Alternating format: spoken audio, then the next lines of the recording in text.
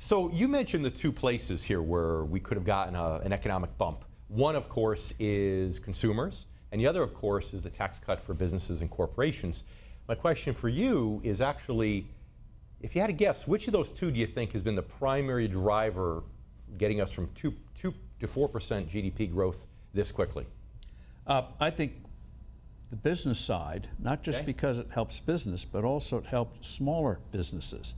And I think consumers felt that now they saw companies starting to invest again, starting to hire more again. They felt it's safe to start spending again. You know, you may have money, you may have it saved away, but if you are uncertain about the future, you're going to clutch your cash.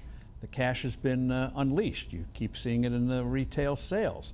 People feel there's a future again, and you're not going to rue the day that you went out and bought a new car. Right.